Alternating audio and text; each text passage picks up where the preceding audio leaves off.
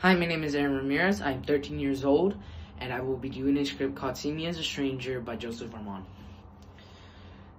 I was confused. I was walking along the railroad tracks and I blanked all of a sudden. I couldn't remember anything. I didn't know who I was, where I was, what I was doing, where I was going or coming from. It went into my mind. But the only thing I simply recognized was the houses. It all felt so similar to me. The rooftops, the chimneys. It felt weird.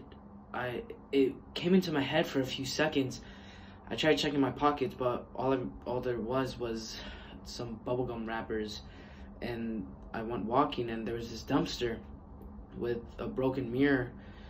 And I stared into it for a little while, and all I remember seeing was this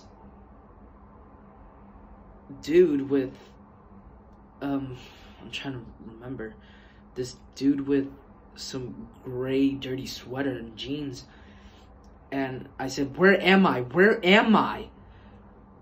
And he yelled, "You're in hell." And then it all went back to me, all in a flash. It's still in my mind to this day, but I still wonder what would it be like if my mind would be erased with all of it gone. Thank you.